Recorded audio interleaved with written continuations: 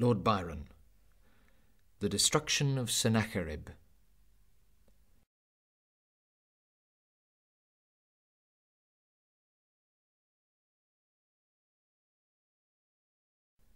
The Assyrian came down like the wolf on the fold, and his cohorts were gleaming in purple and gold, and the sheen of their spears was like stars on the sea when the blue wave rolls nightly on deep Galilee.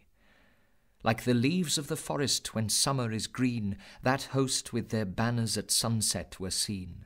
Like the leaves of the forest when autumn hath blown, that host on the morrow lay withered and strown.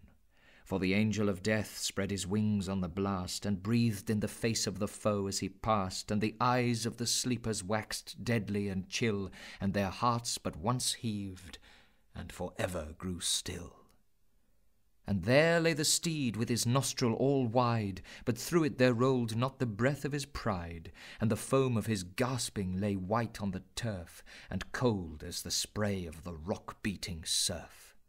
And there lay the rider distorted and pale, with the dew on his brow and the rust on his mail, and the tents were all silent, the banners alone, the lances unlifted, the trumpet unblown. And the windows of Ashur are loud in their wail, and the idols are broke in the temple of Baal, and the might of the Gentile, unsmote by the sword, hath melted like snow in the glance of the Lord.